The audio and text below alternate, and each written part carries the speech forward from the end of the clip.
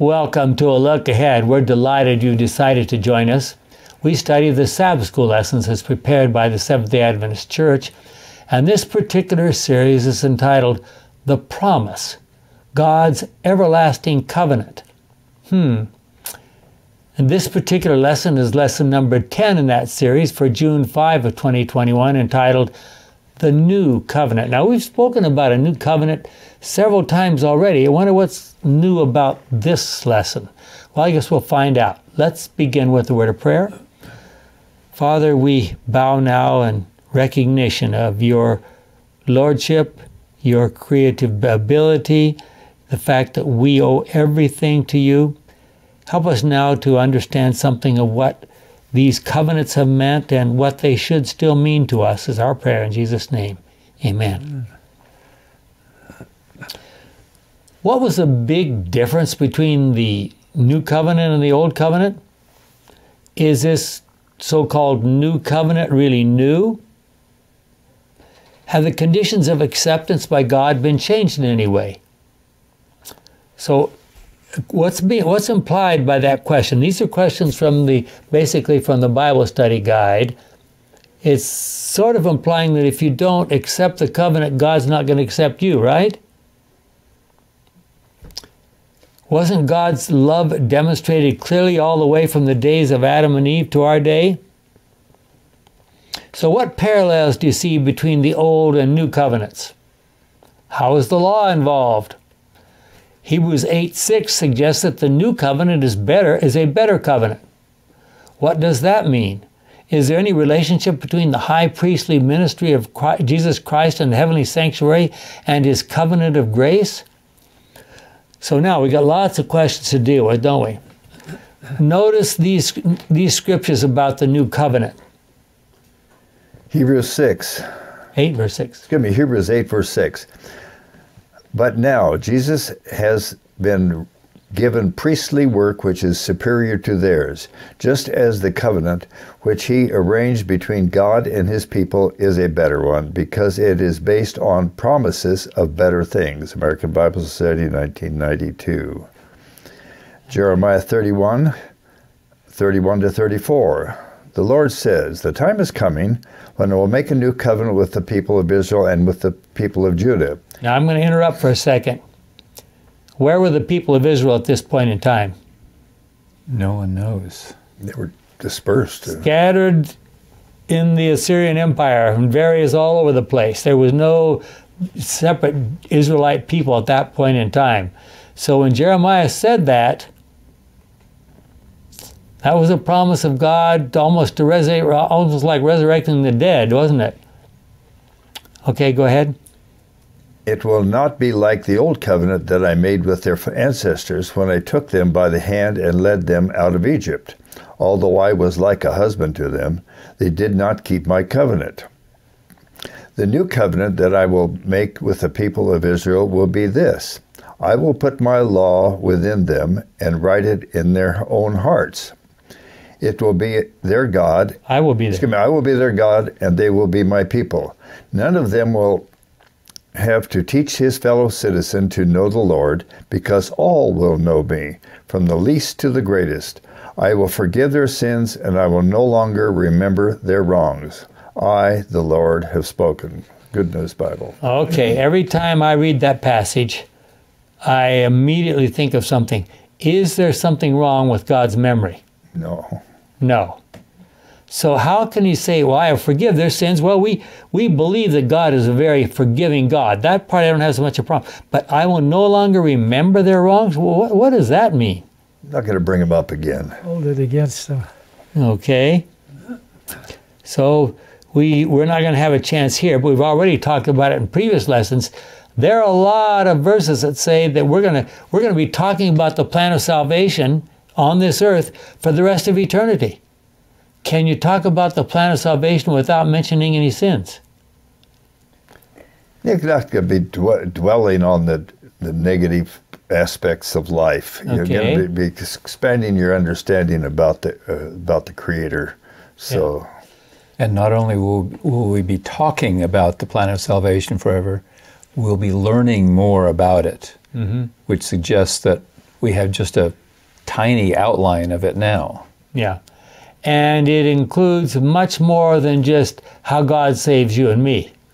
It includes the truth about God and his government, and especially all the events connected with his basically defeat and destruction of God's enemies, particularly Satan. Several things should be apparent from these verses. One, God is the one who instigates the covenants. It's my covenant, I made it, da-da-da. Two, it is his law that is being talked about. So if God makes a covenant, is that a law?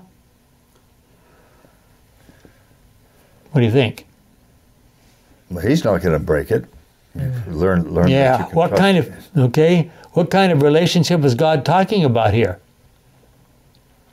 4, is it possible for God to literally put his law in our hearts? It's in our mind. Our heart is our mind. Okay, we're not talking about something that pumps through 4 chambers in the middle of our chest. This is talking about something in our mind. So what was the problem with the Old Covenant? The Old Covenant was based on the promises of the people and not the promises of God. Well, that would make a difference, wouldn't it? Definitely. But in some aspects, you can look at that and say, God is going to put the law in them, rather than me looking at the law and going, this is what I want. This is the way it should be. This is the way I want to live. So if he's putting it there, is he changing you without you changing yourself? Well, we're going to talk about how that might happen. That's part of what we ought to really focus on in this lesson. Exodus 19:8. Gordon? Then all the people answered together, "We will do everything that the Lord has said." And Moses reported this to the Lord. That's from the Good News Bible. Now, Exodus 19:8. At what point in history did that happen? Before the giving of the... Even before God came down on Mount Sinai and gave the commandments. They said, yeah, just tell us, God, whatever you want us to do, we'll just do it. No problem. Right? Yeah. Well, Moses wrote it down. And what did he do? He quoted it to him. He said, you know, this is what God said. Yeah, okay, fine. Whatever God said, we will do. Exodus 24, verse 3. And then he said, I think we need to make this a little more permanent. He wrote it down, and then he read it to them. Oh, yeah, no problem. We'll just do it. And what happened? A few days later. The new covenant is... Yeah? They weren't listening. They weren't listening to you. Kind of like kids. Yeah. Yeah. The new covenant is based on God's promises. God's promises. The old covenant failed because almost immediately the Israelites broke their promises, or their promise to God. Technically, we're not talking about a new covenant, but rather a renewed covenant. What would that mean? What would be the difference between a new covenant and a renewed covenant? A renewed one is one that's brought to life again, re-emphasized, as opposed to something that's brand new. But basically has the same provisions and pretty much all the same, isn't it? But what about this? Isn't there a contradiction in Jeremiah 31:34? Even though, and I'm quoting now from our Bible study guide, even though the Lord says that he will write the law in our hearts and place it within us, that should solve the problem, right? He still stresses that he will forgive our sin and iniquity, which is a violation of the law written in our hearts. So that means he didn't do a very good job of writing it there, or we broke it. You got to put the paradigm of freedom. God's not going to force somebody to and put a steering wheel in you and steer you around. You're still going to have the freedom to make your own choices. And there's consequences of making those choices, of course. In Romans, Paul suggested that our conduct tells us something about our relationship to God and his law. Myra? Romans 2:15. Their conduct shows that what the law commands is written in their hearts. Their consciences also show that this is true, since their thoughts sometimes accuse them and sometimes defend them.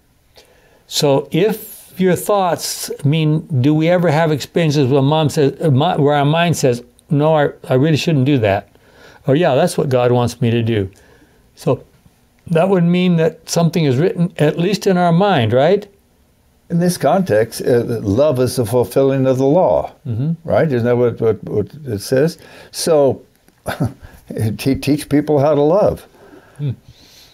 But not everyone's conscience is reliable. That's true. There's some of us humans whose conscience is essentially non-existent, and it's not wrong to kill someone. There are some famous criminals in the past in the United States whose mother, I think of one particular one, whose mother taught him. He says, don't do this.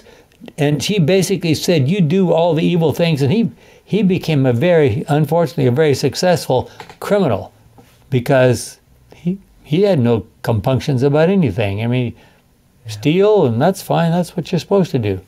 As it was in the days of Noah. Yeah. Sodom and Gomorrah. They had no conscience. Yeah. Jesus expanded that idea to a greater degree in the portion of the Sermon on the Mount recorded in Matthew 5, 17 to 28. And I think that's important enough we should read at least part of it. Do not think that I have come to do away with the law of Moses and the teachings of the prophets. I have not come to do away with them, but to make their teachings come true. And then dropping down to 21, you have heard that people were told in the past, do not commit murder. Anyone who does this will be brought to trial. But now I tell you, whoever is angry with his brother will be brought to trial. Whoever calls his brother you good for nothing will be brought before the council, and whoever calls his brother a worthless fool will be in danger of going to the fires of hell. And you go down to verse 27, you've heard that it was said, do not commit adultery. But now I tell you, anyone who looks at a woman and wants to possess her is guilty of committing adultery with her in his heart. So those are massive expansions of the law, right? Is there any hint here in either of these passages? So this is actually a bit like the 10th commandment. Yeah. It's in the heart. It's in the brain. Where, if I desire something, that's wrong, as well as doing it. Well, it wouldn't be wrong to desire a good thing. Sin starts in the brain, doesn't it? If I desire a sin. Yeah. Well, I covet. Yeah. Is there any hint from any of these things that the law has sometime, under some circumstances, been done away with? As many people would like to think. What is it that they want to get rid of? All the people who want to set the law aside. What are they trying to get rid of? They really don't want to take responsibility for anything. They want Jesus to. Jesus paid the penalty for your sins, and you're all paid up, and hallelujah. I heard it said within the last week. One of the persons I work with was quoting someone else who said, "Oh, after you're a Christian, you don't sin anymore." Yeah. That's nice. Yeah. What does that mean? That's fantasy land. Of course, the thing that a lot of them want to get rid of is the Sabbath. They want to get away with the consequences of breaking the law. Yeah. Jeremiah lived in the days when Nebuchadnezzar conquered Jerusalem 3 times. I mean, imagine living in Jerusalem under those circumstances. And finally completely destroyed it. But the idea he expressed in Jeremiah 31 to 34, which we read a moment ago, were not new at that time. Hosea lived in the final days of the northern kingdom of Israel, about 120 years before Jerusalem was destroyed. And what does Hosea say? Hosea 2:18 to 20. At that time I will make a covenant. That's what we're talking about, covenants, right? With all the wild animals and birds, that they will not harm my people. Hold on. Why is he making covenants with wild animals and birds? Almost all the people are gone, right? They've already been chased off and sent off to whatever. I will also remove all weapons of war from the land. All swords and bows will let my people live in peace and safety. Israel, now here's these people that are just about to disappear into history. We're never going to hear from them again. And God says, Israel, I will make you my wife. I will be true and faithful. I will show you constant love and mercy and make you mine forever. I will keep my promise and make you mine, and you will acknowledge me as Lord. From the Good News Bible. Does that sound a little bit like some of the other things we've been reading? It does, doesn't it? Very close parallel between that and Jeremiah 31, which was written 120 years later. Notice the references to marriage, faithfulness and obedience, love and mercy, promises, recognition of God as Lord, etc. It is interesting to notice historically that the times when God's people were in the greatest troubles were the times when he sent the most prophets. What do you think that was? And now I have a trivia question for you. How many prophets were alive and prophesying actively at the same time that Jeremiah wrote his Jeremiah 31 to 34 there? You know how many prophets were actively prophesying at that time? I think I remember it was 8. 7, I think. May have been 8, but 7 that I know of right away. Yeah, that included, of course, Jeremiah himself. Daniel was there. Ezekiel was there. Huldah, and there's several others that didn't write things that we have, but we have them written, mentioned in the Bible. So have we had do we have a prophet now? Are we so good that we don't need a prophet? Yeah. Or are we so bad that we're beyond hope? Mm-hmm.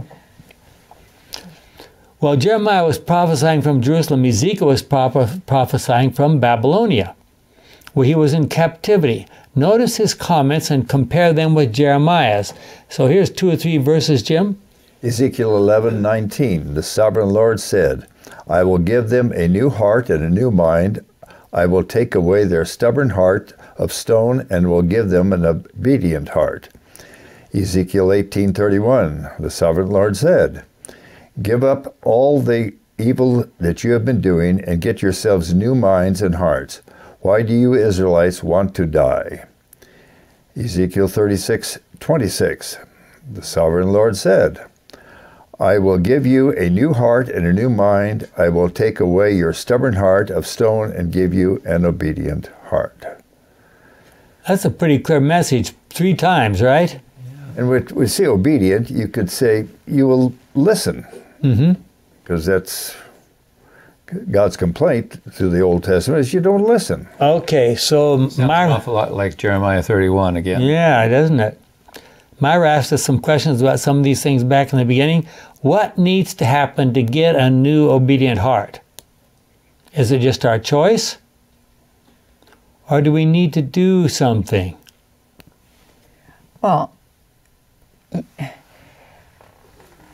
things don't happen in a vacuum. You've got to have some interaction. There has to be a relationship.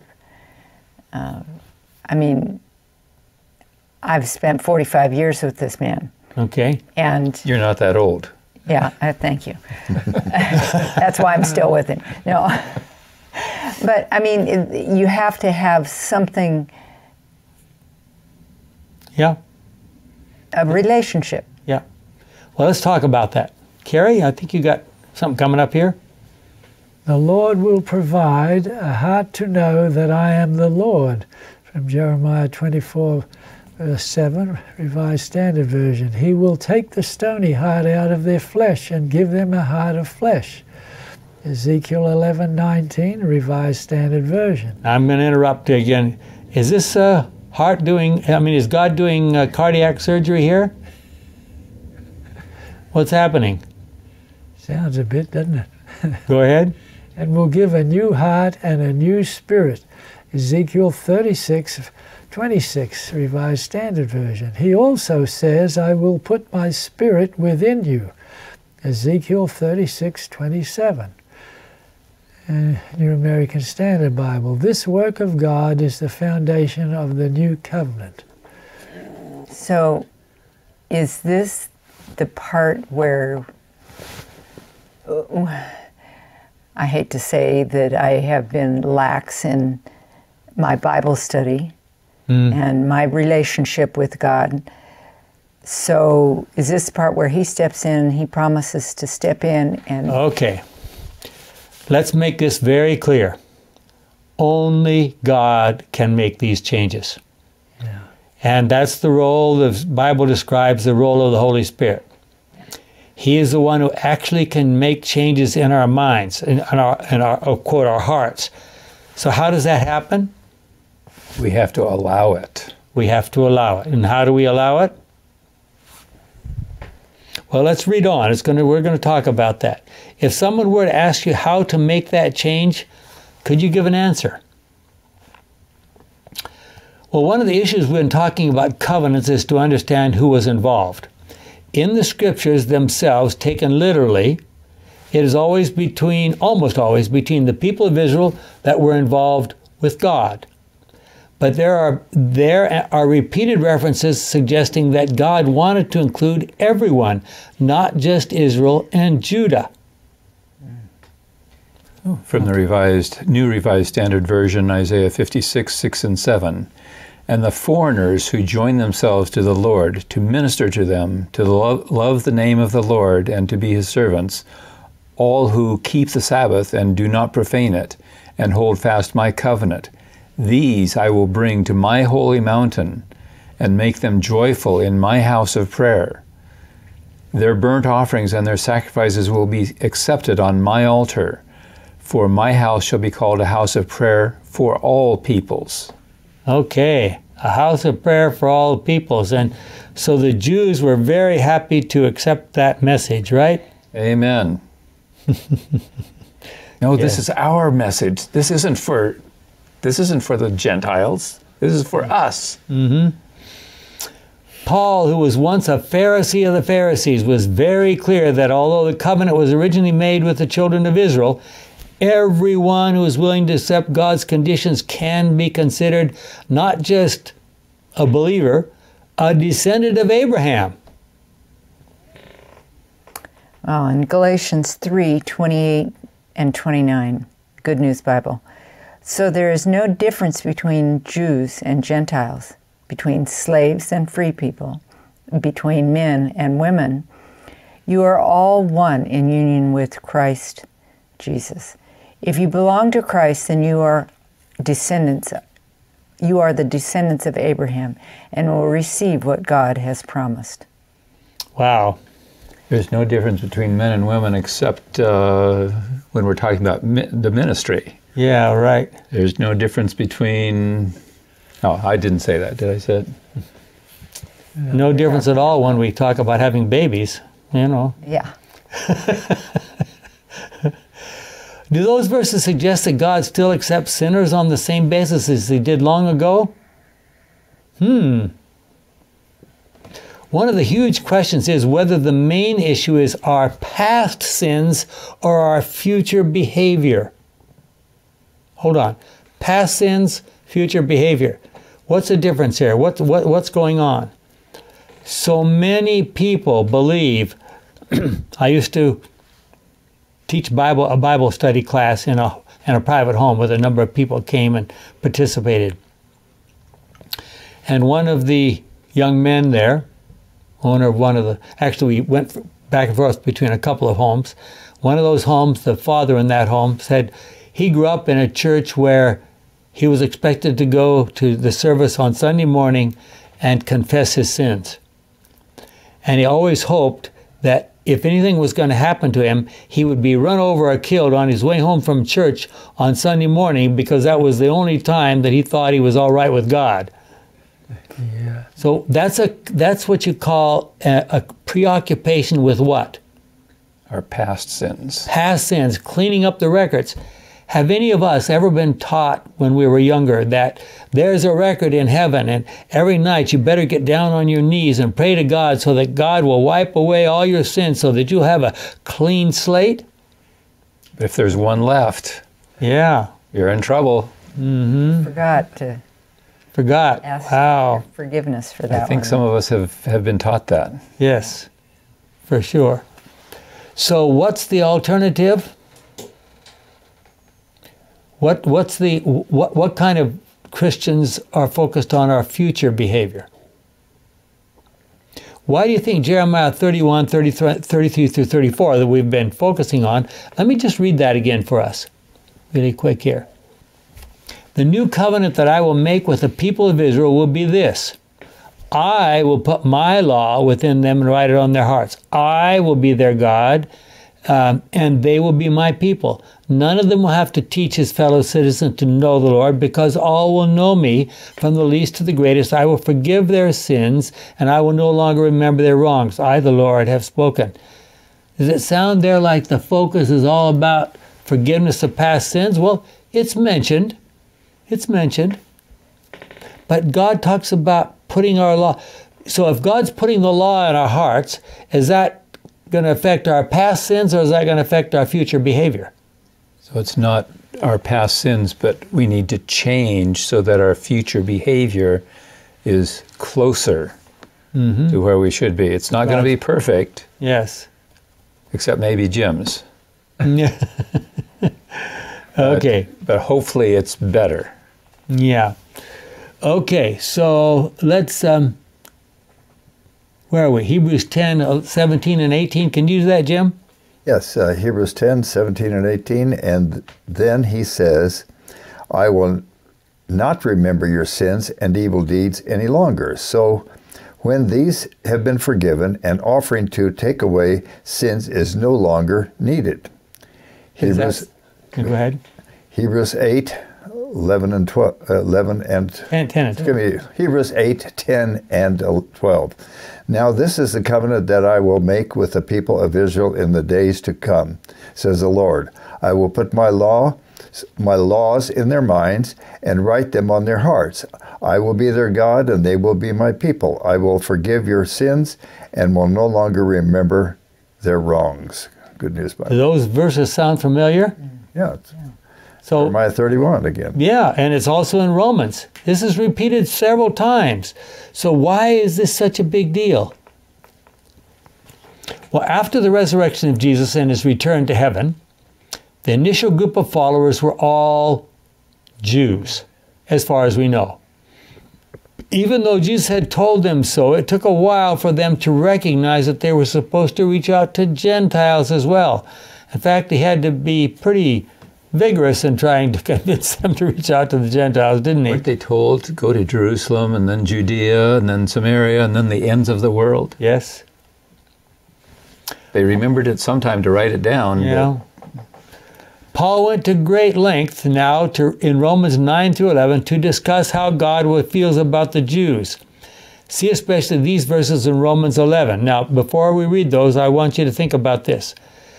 Paul is a Pharisee of the Pharisees, or he was. And in those early days, he, I'm sure, believed that the whole world in his mind were Jews.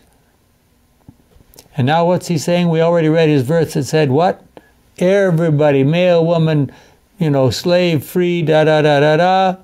Jews or Gentiles. You're all Jews, Gentiles, you're all descendants of Abraham.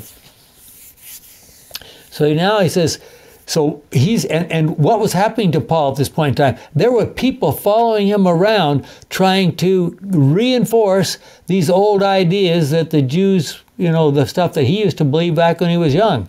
So we've got a battle going on here between the former Pharisee of the Pharisees and the present Pharisees. Quite a situation. But Carrie, can you read those verses for us? Yes. Romans 11, verses 5 through 7 and 13 through 24. It is the same way now. There is a small number left of those whom God has chosen because of his grace. His choice is based on his grace, not on what they have done. For if God's choice were based on what people do, then his grace would not be real grace. What then? The people of Israel did not find what they were looking for. It was only the small group that God chose who found it. The rest grew deaf to God's call. I am speaking now to you Gentiles. As long as I am an apostle to the Gentiles, I will take pride in my work. Perhaps I can make the people of my own race jealous, and so be able to save some of them. For when they were rejected, the human race was changed from God's enemies into his friends. What will it be then when they are accepted? It will be life for the dead. In the first piece of bread, if the first piece of bread is given to God, then the whole loaf is his also. And if the roots of a tree are offered to God, the branches are his also. Some of the branches of the cultivated olive tree have been broken off, and a branch of a wild olive tree has been joined to it. You Gentiles are like that wild olive tree, and now you share the strong spiritual life of the Jews. So then, you must not despise those who were broken off like branches. How can you be proud? You are just a branch. You don't support the roots support you. But you will say, yes, but the branches were broken off to make room for me. That is true. They were broken off because they did not believe, while you remain in place because you do believe. But do not be proud of it. Instead, be afraid. God did not spare the Jews, who are like natural branches. Do you think he will spare you? Yeah. Here we see how kind and how severe God is. He is severe towards those who have fallen, but kind to you if you continue in his kindness. But if you do not, you too will be broken off. And if the Jews abandon their unbelief, they will be put back in the place where they were, for God is able to do that. You Gentiles are like a branch of a wild olive tree that is broken off and then, contrary to nature, is joined to a cultivated olive tree. The Jews are like this cultivated tree, and it will be much easier for God to join these broken off branches to their own tree again. From the Good News Bible. Wow, that's quite a presentation there. Yeah. And we only read part of chapter 11, and he goes on from 9, 10, and 11, talking a lot about how he felt about the Jews. And he had a burden for them, but that obviously wasn't where he did his work. The interesting thing to notice about all this is that salvation is always by faith in God. By what? Faith. Faith in God, who will forgive our sins and give us new hearts to become more like him. Do we believe those very important words? If so, we need to understand the basic issue of faith. The key to the whole relationship with God is faith, or belief, or confidence, or trust. These are all words that can be translated from the same original Greek word in the Scriptures. Based on all of Scripture, a biblical definition of faith, stated so well so many times by one of God's best modern friends, Dr. A. Graham Maxwell, is as follows. And I would encourage you, if you think this is as important as I think it is, look up on our website at theox.org. That's theox.org, and you can download this lesson, and there you'll have this definition for you to think about and contemplate. Okay. Faith is just a word we use to describe a relationship with God as with a person well known. The better we know him, the better the relationship may be. And we cannot say will be because we remember the story of Lucifer. Faith implies an attitude toward God of love, trust, and deepest admiration. It means having enough confidence in God based on the more than adequate evidence revealed to be willing to believe what he says as soon as we are sure he is the one saying it. To accept what he offers as soon as we are sure he is the one offering it. And to do what he wishes as soon as we are sure he is the one wishing it without reservation for the rest of eternity. Anyone who has such faith would be perfectly safe to save. This is why faith is the only requirement for heaven.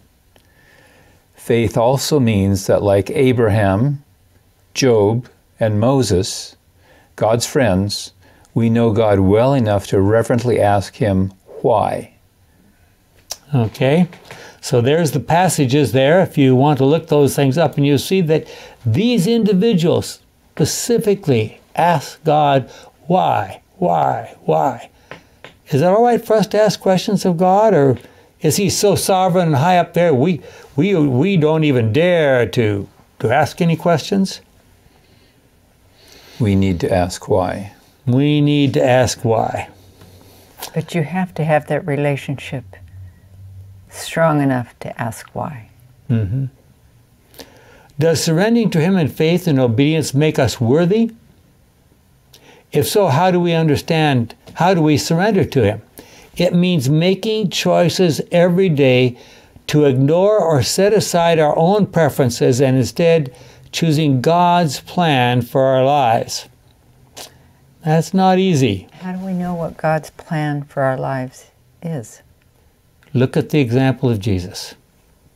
You have to have a two-way communication with God and the Holy Spirit. Yeah, I have been listening to some materials about Ellen White's dealing with one of her former workers that caused a lot of trouble. And she would deal with this person, and then she would realize that this person was not doing what they're supposed to be doing. And sometimes she'd wake up in the middle of the night and she would just have this feeling, and I want to say it wasn't a feeling. She could feel the presence of God. And this is a person who received hundreds of visions. We don't know how many. She could feel God's presence. And God told her to do some things that she didn't think she should have done. But she did them. And it turned out to be the right thing to do. Wow. Yeah. In this lesson, there is considerable discussion about God's forgiveness. God is forgiveness personified. He forgave even the soldiers who are nailing him to the cross. And why are we asking questions about forgiveness? Because it's in the Bible study guide. Okay, but I hope that's not the only reason. Forgiveness isn't what we need. We need healing. Yes. We need Amen. changing. Amen. It's good for us to be forgiven too, but we really need the change. The problem is for people who are focused on our past sins. Remember we talked about the difference. There's two completely different ways to approach the gospel. Is it about our past sins or is it about our future behavior? If you're focused on past sins, then everything depends on what? Forgiveness. God wiped the slate clean, right? That's forgiveness. Hallelujah, I'm saved, right? That's the attitude of a lot of people. But what if God's forgiveness implies a change in behavior in the future? It has something to, that's too much trouble. Just let me get down on my knees and ask God's forgiveness at the end of the day, and he'll clean the slate off for me, and then I can go on doing what I usually do. You're going to get down on your knees, why don't you just thank God for being forgiving, thank you for the way his character is, and ask him for his assistance and guidance in the future. Yeah. Well, that's assuming you're willing to do that. Well, you're not going to be on your knees if well, you hope not.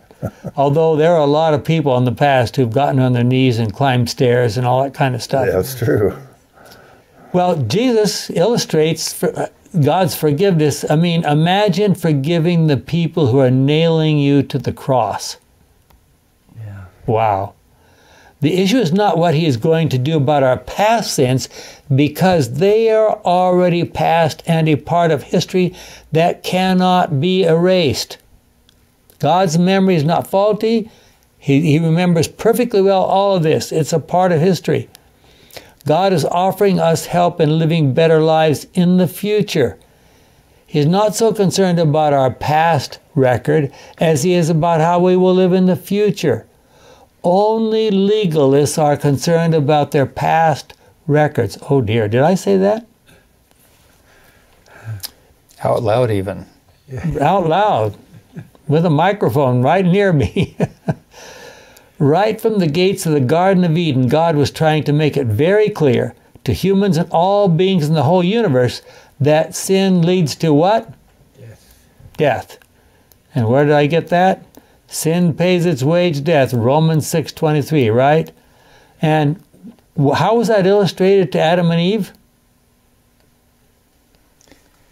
Well, after the fall, it was illustrated by the death of the lambs that they sacrificed. Right there, and I mean, I don't know how it would strike you. We're so, unfortunately, so accustomed to death that probably wouldn't strike us that much. I remember that I lived in Africa for a number of years, and I don't know why it was this way, but every Sabbath morning, in one of the places we lived where we drove a short distance to the church, and we drove past a place, and the butcher always seemed to be butchering some kind of an animal just about the time we were driving by. I mean, what a way to go to church. You know, here, slash, cut, the thing would be strung up by its hind legs, and he's, oh man. I mean, imagine how Adam and Eve felt when God says, now, take the... And what did he do it with? How did he kill that first lamb? With a sharp stone, or what? I mean, what? We don't even know. Well, God does not need to add anything to the consequences of sin to make them worse. Death, that's serious enough. So how are things different for us in our day? While the old sanctuary system demonstrated that sin leads to death, I mean, you went there, you confessed your sins over the head of the lamb, you took the lamb's life. There it was. The life and death of Jesus answered the questions and disproved the accusations of Satan in the great controversy. That's orders of magnitude bigger than just, oh, sin leads to death. It gives us incontrovertible evidence that sin kills, while God's mercy gives life. So what are we supposed to learn from the Old Testament system of sacrifices?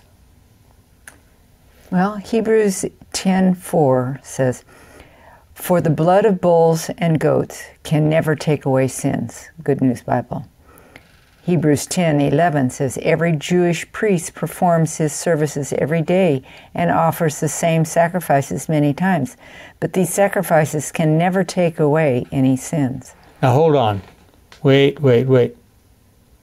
If the sacrifices didn't take away sins, why did they do it for so long? That's a very good question. Is there an thought that it took away sins? Well, okay, that's what it did. We've already said it illustrated one thing. What did it illustrate? Sin leads to death. Sin leads to death. So what is the solution? You want to read us Romans 8:3? "What the law could not do, because human nature was weak, God did. He condemned sin in human nature by sending his own Son, who came with a nature like a sinful human nature, to do away with sin." Okay, now if God does away with sin, does that solve the problem? Absolutely. Absolutely. So now how does that happen? What we need is not just the forgiveness of past sins, but also the elimination of sin altogether. That will be the final solution. If sin is gone completely, the problem is solved, right? As long as it's a change in us also. Okay, well now that's the question I was going to ask next. How can you get rid of sin completely? The only way is to eliminate all evidence of it and all love for it. How about put Philippians 2:5? Let this mind be in you as is in Christ Jesus. Isn't that how it goes? Okay, now I hope you will bear with me, because I'm going to depart a little bit from what the Sabbath School Quarterly says. And there's all kinds of stuff about the blood of Jesus and how we're going to talk about that. We're going to get back to that. But let's talk about what Jesus is doing right now in the heavenly sanctuary. Do we know what that is? Zechariah 3:1-5. "In another vision, the Lord showed me the high priest Joshua standing before the angel of the Lord. And there beside Joshua stood Satan, ready to bring an accusation against him." And over in Revelation 12, we see who is called the accuser of the brethren and sisters. You all know that. Satan is the accuser of the brothers and sisters, yeah. The angel of the Lord said to Satan, "May the Lord condemn you, Satan. May the Lord who loves Jerusalem condemn you. This man is like a stick snatched from the fire." Joshua was standing there wearing filthy clothes. What do the filthy clothes represent? Sins. Sins, evil deeds. The angel said to his heavenly attendants, "Let's go through an elaborate ceremony to get rid of these sins." Is that what he said? No. Take away the filthy clothes this man is wearing. Then he said to Joshua, "I have taken away your sin and will give you new clothes to wear." If God can just deal with sin, if he can take away the clothes, then that would solve the problem, right? So he commanded the attendants to put a clean turban on Joshua's head. They did so, and then they put the new clothes on him while the angel of the Lord stood there. So what is the context for that happening? Daniel 7, 9 and 10. While I was looking, thrones were put in place. One who had been living forever. Who would that be? God. Was Jesus living forever? Absolutely. Yes. Be careful. Well, There was an 18-hour or 20, there was 36-hour period of time he was not living. Okay. Okay? One who was living forever. I'm sorry. Lost my place here. Whoever sat down on one of the thrones, his clothes were white as snow, and his hair was like pure wool. His throne, mounted on fiery wheels, was blazing with fire, and a stream of fire was pouring out from it. There were many thousands of people there to serve him, and millions of people stood before him. The court began its session, and the books were opened. So what's happening here? The pre-Advent judgment. This is a pre-Advent judgment. This is the judgment that ultimately makes a difference for every one of us, right? So this is a time when all the heavenly universe is looking on. God is reviewing the records. His government is totally and completely transparent. God has nothing to hide. And so who is learning the truth about us? Universe. The entire universe. So Seventh-day Adventist theology has stated that we are now in the time of the pre-Advent judgment. The verses above give us a good idea of what is happening. It seems that Jesus says to his attendants, "Take away the filthy clothes this man is wearing." That does not seem to suggest some complicated high priestly action. Jesus simply deals with sin. Are you willing to accept the idea that God has dealt with sin? What does that mean? I mean, it sounds too simple, just like that. What does Jesus' ministering his... Okay, here's the quotation. These are the words that are used in our Bible study guide. What does Jesus' ministering his blood in heaven on your behalf mean? Is this a suggestion that it is God the Father who needs to be persuaded to accept us and let us into heaven? That idea that somehow we or anybody needs to persuade God, "Oh, well, he doesn't really like us, but okay, I'll let him in." That is pure paganism. I'm sorry. The idea, what did all the pagans do? They do all these rituals, they cut themselves, and why did they do that? To try to persuade their God to do something that they want to be done or needs to happen. Change God's mind. Change God's mind, yeah. Okay, now, so what is God's attitude toward us? Do we need to guess? John 3:16. Jim. John 3:16, for God loved the world so much that he gave his only Son so that everyone who believes in him may not die but have eternal life. Good News Bible. John So who's loving the world? God. Okay, go ahead. John 16, verses 25 to 27. I have used figures of speech. I'm sorry, let me interrupt again. I'm sorry. This is Jesus speaking to his disciples the last night he was with them before crucifixion, okay?